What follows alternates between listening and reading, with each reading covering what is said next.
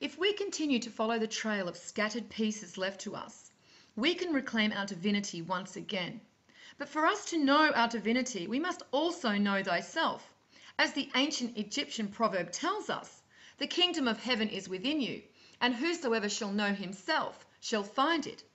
And this is because we are all ethereal beings, but we have forgotten this. So before we can unlock and understand the meanings within all the symbolism, we must first know who we are. This is where the key of the tarot, along with the newly uncovered knowledge from ancient Egypt, help us to reveal the truth that has been hidden for so long.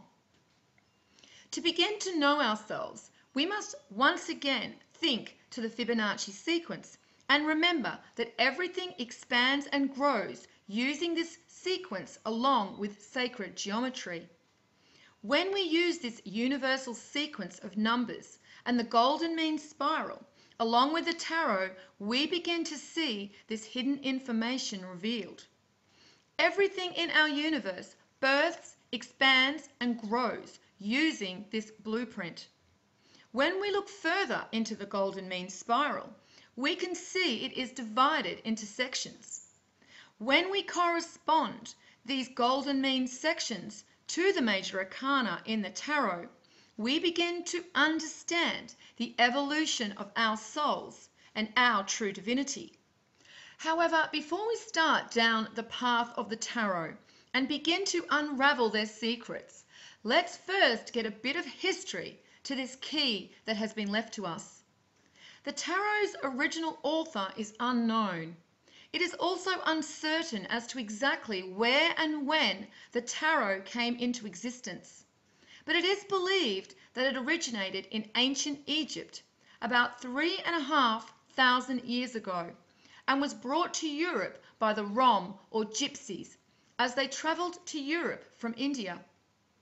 Due to the increasing religious intolerance of the Antichrist Catholics and their attempts to suppress esoteric knowledge and sacred truths from humanity, the Magi who were in possession of this sacred knowledge were forced to encrypt these secrets into the tarot cards to keep this ancient wisdom safe from manipulation and destruction.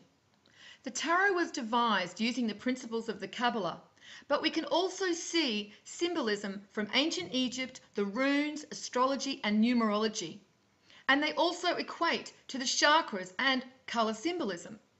The tarot consists of a deck of 78 cards in total. This is made up of 22 major arcana cards numbered from 0 to 21, and the minor arcana consist of 56 cards. However, it is the major arcana cards that we will focus on to help us decode this hidden information. So now we have an understanding of the importance of the tarot, and that they are not just some novelty for telling fortunes, as we have been led to believe. So let's now look at the first card. The first card is the 0 card, and not only does the 0 card represent the beginning of the major arcana in the tarot, but it is also the first number of the Fibonacci sequence. This card number 0 equates to the Fool and represents Orion, the location for the God consciousness of our material realm. We can see this also in the Visconti tarot cards that surfaced around the 15th century. On this card, you can see a clear depiction of Orion with his club and feathers in his hair. We see that the Rider-Waite tarot card also shows the Fool with a feather in his cap. And if we look at ancient constellation maps, we see that Orion is depicted with a club and once again feathers in his cap. These feathers, as with the feather that is placed on the scale to be weighed against the heart in the ancient Egyptian weighing of the heart ceremony, are symbolic of the godlight of Orion. Some feathers, like peacock and duck feathers, display their colour with a process called structural colouring instead of pigment. Structural colouring is where the cellular structure of the feather, or as with the shells of scarab beetles, are actually formed in a way where they refract wavelengths of light to create their color. So once again, we see this connection to changing angles of light also contained within this symbolism. This is where the term feather in your cap originates from. This term was used to describe a great achievement or special honor. And of course, for those whose hearts are equal in weight to the feather, that is a great achievement and special honor indeed, for they are rewarded with the highest consciousness in Zep Tepi, or Aru, the field of reeds, as the ancient Egyptians described their Garden of Eden. We must pay attention to some of these old sayings, as they are actually remnants of truths that have managed to survive. Now, when we look to the Kabbalah tree of life, we see that the very top Sephirot is also connected to Orion and the Fool card. This Sephirot is called Kether, which means crown. It is also interpreted as both the topmost and regal crown. Just like the crown chakra, it sits above the head and is not a part of the body. And this is also why it is known as the crown, because a crown is worn above the head. The symbol of the crown is also seen in many alchemical drawings of the male and female twin souls, and is symbolic of the reuniting with God consciousness, and thus being crowned. This is why royalty wears crowns, as they are emanating this crowning of God consciousness. However, they are nothing but mere frauds that took the opportunity to enslave the masses and crown themselves. All of the other Sephirot below the crown are likened to the body, which starts with the head, depicted by Chokmah and Binah, with Daleth symbolic of the third eye chakra directly located in the middle. The third eye is also related to the pineal gland if we are to take the perspective of this area in the physical and not the ethereal body.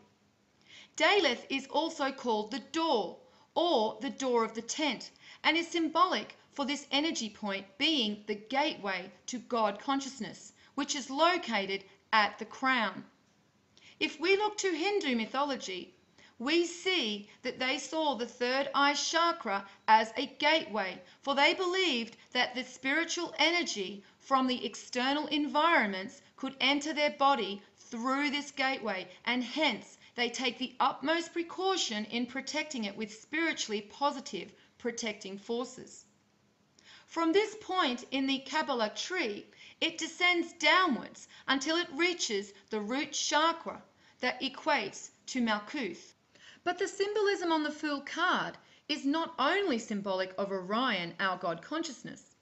It is also symbolizing the potential soul before it has been birthed into existence and splits into twin souls of male and female. Once again, if we look to Kether on the Kabbalah tree of life, it represents the primal stirrings of intent in the Ein Sof. Ein Sof in Kabbalah means God prior to his self-manifestation. And this is because God manifests a part of himself within the souls that are birthed onto the material realm.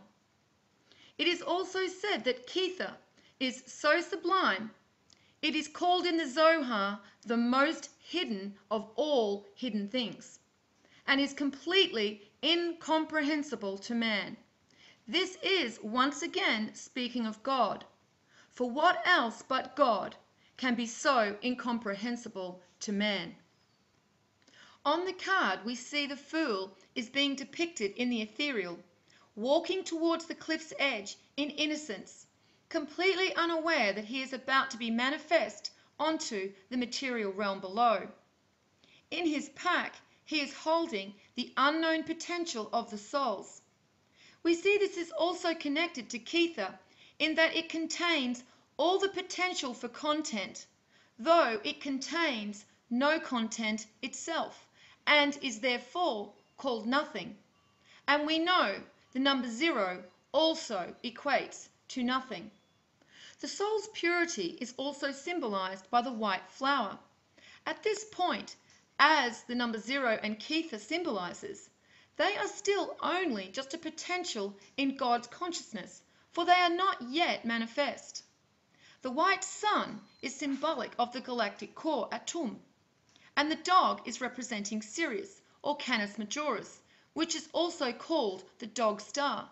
In ancient times, the season following the star's appearance came to be known as the dog days of summer, and coins retrieved from the island of Chios in the Aegean Sea from the 3rd century BC feature dogs or stars with emanating rays highlighting Sirius's importance.